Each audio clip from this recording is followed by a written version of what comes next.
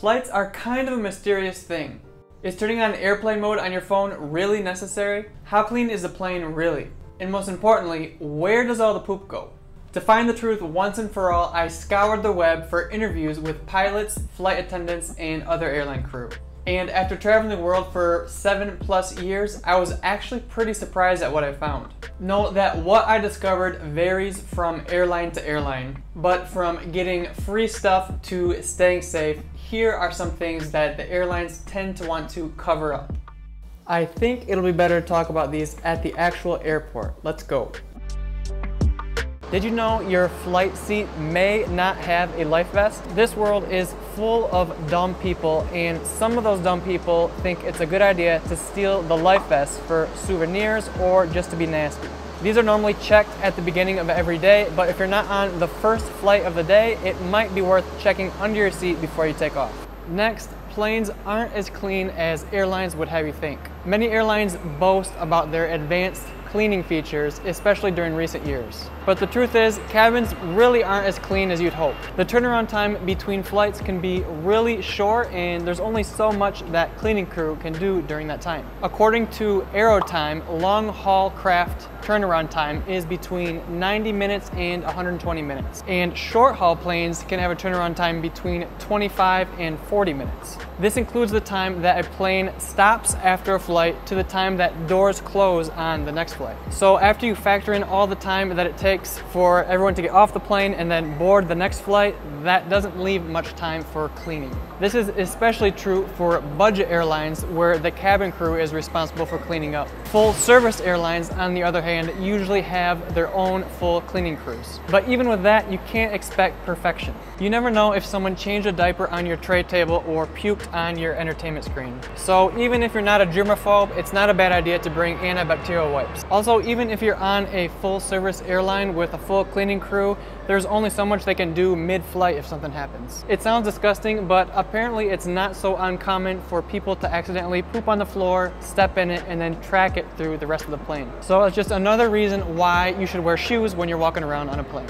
Next, you want to think twice before cuddling up with the blanket and pillows that the airplane provides for you. Multiple flight attendants from around the web have confirmed that clean blankets and pillows in airplanes are usually only for the first flight of the day. After that, they get folded and crammed back into those plastic baggies. This may not be true for every single airline, but it's enough to make me think twice. What do you think? Leave a comment sharing if you think these blankets and pillows are reused and how clean airplanes are in general. I usually pack my own neck pillow and a microfiber towel that doubles as a blanket if I need it. For the pillow, I've recently been using the turtle neck pillow, which is a little bit weird, but I find it easier to sleep with on the plane. I'll link to it below in case you're interested. Next, you may not realize that you can get free stuff from the airline if you know what to ask for. Now, all airlines are different, and you're more likely to get freebies on fancier airlines on longer international flights. But even shorter flights and budget airlines may offer some of these things, and it doesn't hurt to ask. I'm talking about things like sanitizing wipes, slippers, earplugs, toothbrush kits, eye masks, lotion, mouthwash, pens, notepads, extra snacks and drinks, or even meals if you ask for them. For kids, you may be able to ask for a free cockpit tour. They also might have entertainment items like coloring books and puzzles. And you can also ask for basic first aid supplies like band-aids and ibuprofen and anti-diarrhea medicine.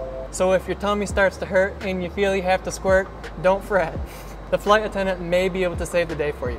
Give this video a thumbs up if you're liking it so far, and let's head to the lounge for a frickin' frick. And let's head over to the lounge for the rest of it. Next is that pilots sleep on the flight, but it's not what you think. You may have seen a stat before that says between 43 and 54% of pilots surveyed in the UK, Norway, and Sweden admitted to falling asleep while flying the plane. And while that technically may be true, a more recent video made by a pilot explains that this stat can be a little bit misleading. He explained that this study was basically done by a sort of labor union for pilots that were trying to prove that pilots are overworked. So it's possible there could have been some bias in the study when choosing which pilots to survey.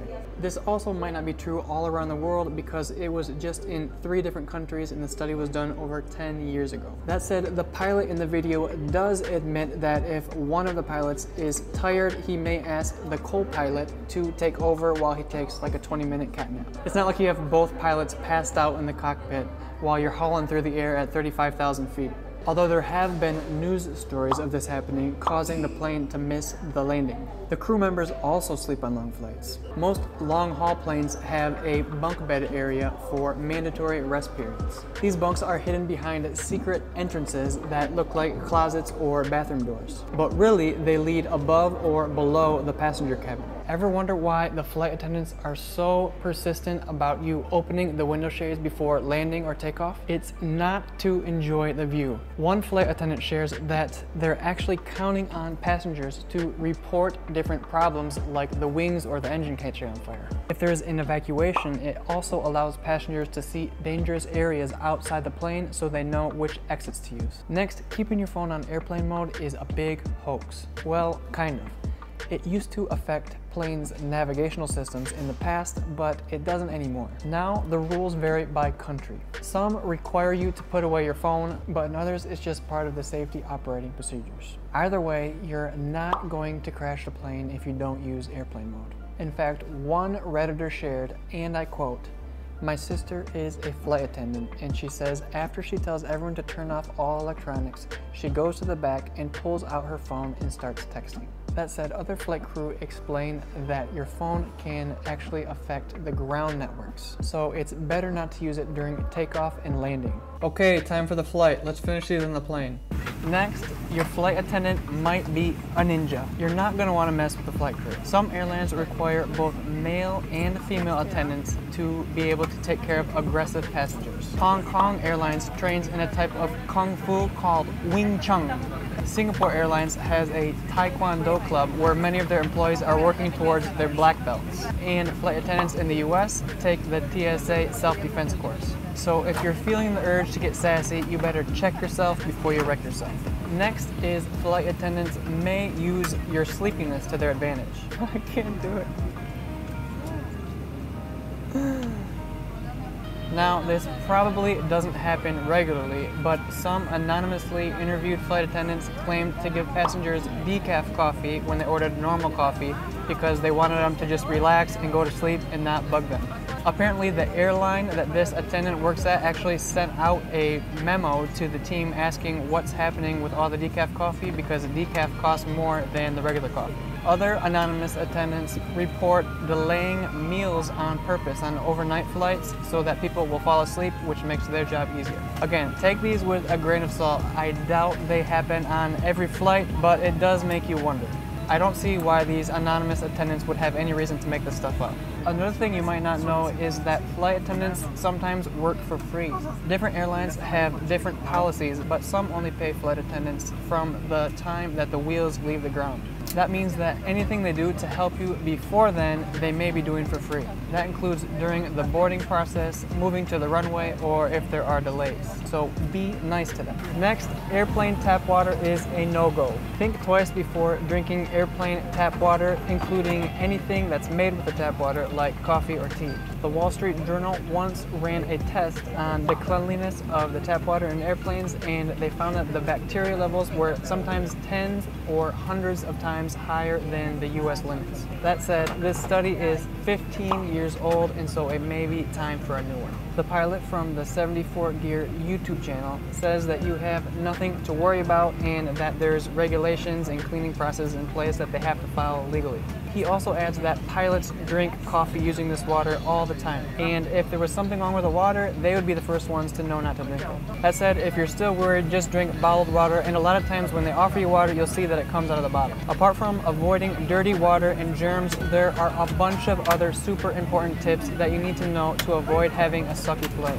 Watch this video next for my full long-haul flight survival guide that I picked up over the past 7 years of full-time travel. And follow Project Untethered on Instagram and TikTok for more bite-sized travel hacks. Bye-bye.